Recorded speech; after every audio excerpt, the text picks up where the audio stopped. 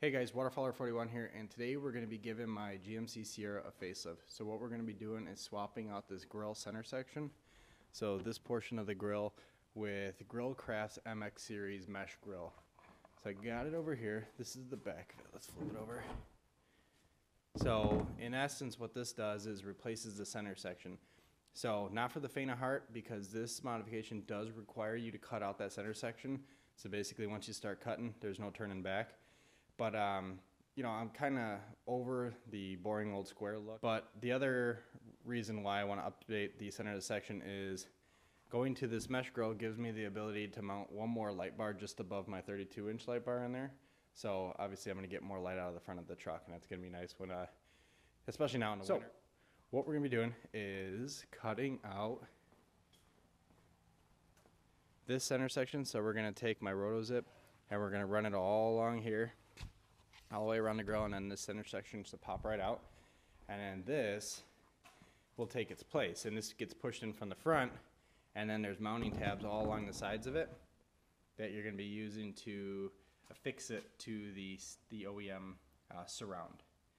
So all of there's 1, 2, 3, 4, 5, 6, 7 tabs where you're going to be mounting it to, and then it uses just a couple screws, self-tapping metal screws, and some little metal, I guess, bolts for lack of a better term, that it's going to be screwing into. So again, this requires you to cut out that center section of the grill, and then it requires you to drill holes along the outside or the inside edge of the OEM surround. So there's about 1 billion videos on YouTube on how to remove the grill off the truck, so I'm not going to film that, but you know, we'll follow up real quick with once we get the grill out of the truck. I'll show you kind of the walkthrough of how we're going to install the Grillcraft grill. A quick rundown of how easy it is to take off the grill and all the ancillary stuff around it so you can get the grill off. So in essence, you got some torque screws in here, so you're going to have one here and one on the fender well lining. Then you're going to have a 7mm bolt here, and then one tucked up inside here. Once you remove those 4 screws, then you're going to be able to pull the front bumper trim off. So that's the lower bumper trim there. Do the same thing on both sides. Then you go up underneath the truck, and there's going to be 1, 2, 3, 4 tabs underneath, and then this whole piece should just pop right out. After that, then we're going to pop open the hood and undo all the push tabs up on top. That way we could get access to the, I think there's 4 bolts on top.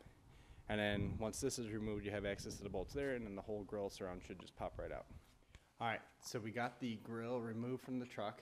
Pretty simple, 4 bolts on the top, 1 on each side, and then let's see, 2 on the bottom. And to get that little fascia trim piece, it was actually 6 tabs, so 1, 2, 3, 4, 5, 6. But again, everything's pretty simple. There's 1 billion videos on YouTube on how to remove that, so I won't go into too much detail on that. But now that we got the grill off, the next step is to remove this back plate here.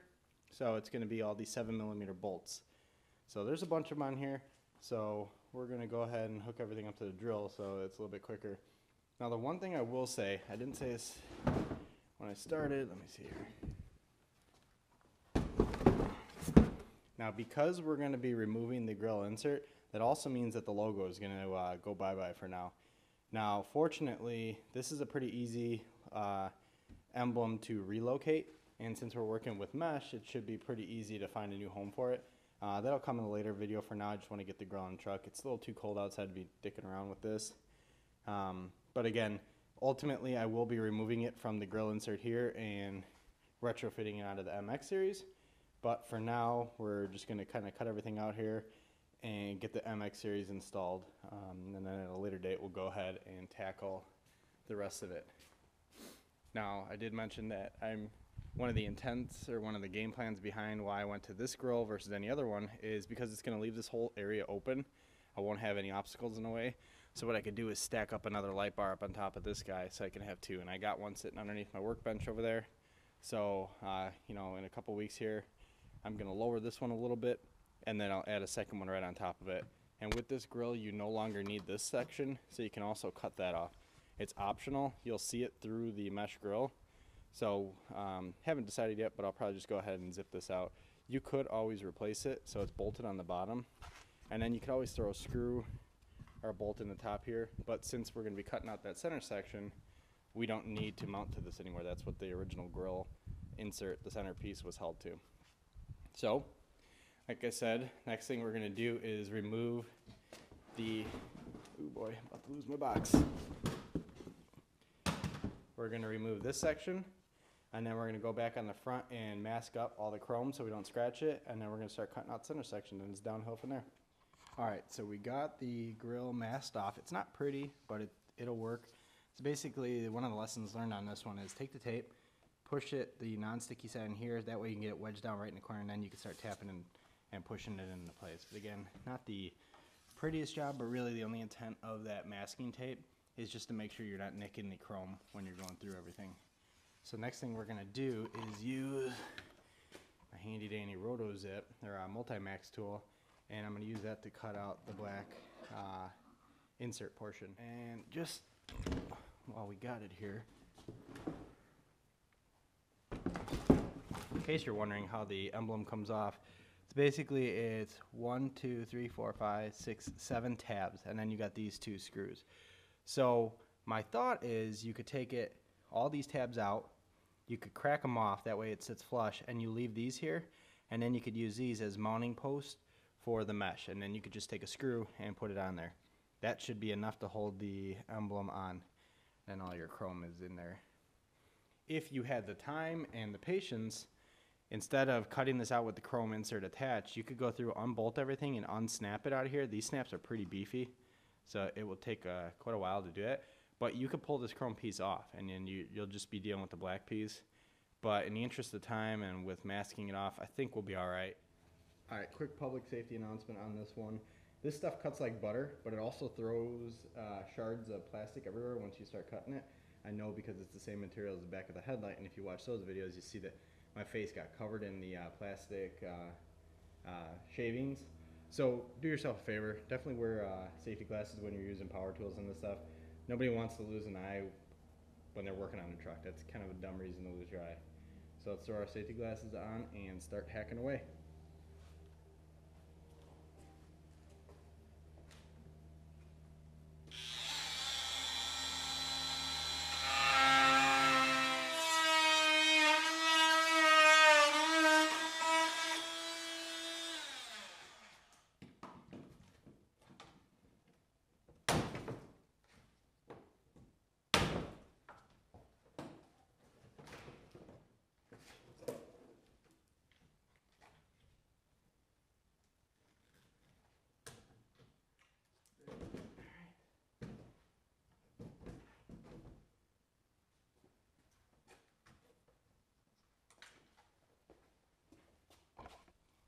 All right, so the grill is cut out and we're left with just the chrome piece.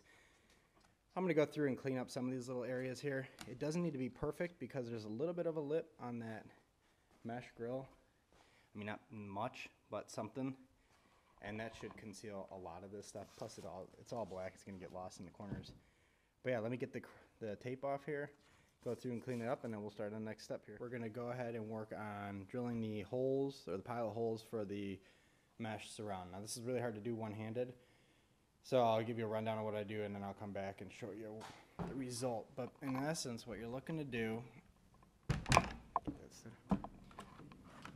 the top and the bottom tabs, you want that tab there, push as far back to the edge of the chrome as possible. And you want the tops to do the same. And then after those are mounted, you could go back through and adjust the depth of the grill based on the sides. So we're gonna mount that, all the bottom screws, as far back on the chrome as we can. Same thing with the top, and then we'll go back and do the sides in a little bit. But really, once you lay the mesh inside the grill cutout, it really falls right into place. I got some tape there just kind of holding things, but it's a very, very clean fit. And it's a very finished look. So I'm going to go through and drill the holes for the bottom, get that mounted, and then the sides will be a little bit easier to deal with. Grill insert installed. So just to kind of give you an idea, it took, I would say, about a half hour once everything's cut out to get everything lined up. But like the instructions say, they said mount the top and the bottom ones first and as far back as possible. So you got 3 along the bottom, 2 along the top. And they kind of center up with the holes. That middle one centers up with right here, kind of frame of reference. And then use the one on each side to give you your depth. So once you get those top ones mounted, you go ahead and temporarily throw the screws in there. Then you can pull this back, you can mark it with a marker, and then drill your hole and go ahead and do it. Now they say use a 1/4 inch drill bit. I think that hole's a little too big, so you can get away with a little bit smaller. As long as your measurements or your where you're spotting the holes and your marks are pretty spot on, you shouldn't have an issue. The 1/4 inch probably gives you some room for play. But ultimately, I'm pretty happy with the how it turned out. So you got the little Grillcraft emblem there. And like I said, my ultimate goal is to take the emblem off of the stock grill and get that on here somewhere. Pulling off those tabs and then just using the kind of the alignment pins. We could put a screw on the back of those and that'll hold it pretty flush in. Anyway, let's go ahead and get it thrown on the truck and then I'll give you one last overview. And the instructions say this is optional, but if you remember, there was a piece, let's see, hanging down like this right in the middle, and that was what your grill attached to. But since we no longer have that big heavy grill, we don't need that. So what that's going to do is kind of give us a nice finished look behind it. So you're just going to see those cross braces. You're not going to see this big ugly piece of plastic hanging there with basically nothing mounted to it. But what that also does is frees up a ton of room to mount another light bar. So we could put another light bar right up here. And I think that's going to be my game plan. Maybe take advantage of these mounting bolts here. But that's in due time. Again, this is just to do the grill tonight. So let's go ahead and throw that grill up there and just repeat the instructions for buttoning everything up. Fortunately, we ran out of light, so you're kind of getting a crappy view of it, but everything's installed. So the other thing, I know the instructions say it's optional to cut off that piece of plastic in the back, but I almost think it's mandatory because it really does clean up the back of the look. And since you're already kind of at the point of no return with that grill, you don't need that portion anymore. So it's definitely worth cutting off that top plastic piece that's on the truck, so it gives you that clean look once the grill's installed. But again, everything was pretty easy to go back and forth, or to go back on. Once you put that, in the beginning, you remember we took the backing off of the grill so we can get to the grill shell itself. When you put that backing back on, there's a bunch of weather stripping on there. Make sure that weather stripping's tucked in properly. I put the grill on and then I had to take it off because I saw some of the weather stripping got caught. So, you know, take your time, look around, kind of keep your eye out for the weather stripping on there. But overall, very happy with it. It definitely gives me now the ability to throw another light bar back there and get almost 100% of the light coming out of the truck. Now the other thing I did do is pulled off my stock emblem off of the old grill. So it's just tabs, some needle nose pliers are easy to pull it off. So what I'm going to do is trim down all of the flat tabs and then just leave the pegs there. And then what you could do is take bolts or nuts that are sized for that, basically self-tapping nuts, and you could basically center this on there and then mount everything in there. So anyway, very happy with it. Grillcraft did a good job on this one. Pretty simple grill. I'm not a big fan of all the billet grills out there that had the screws all around it. I like something nice and sleek.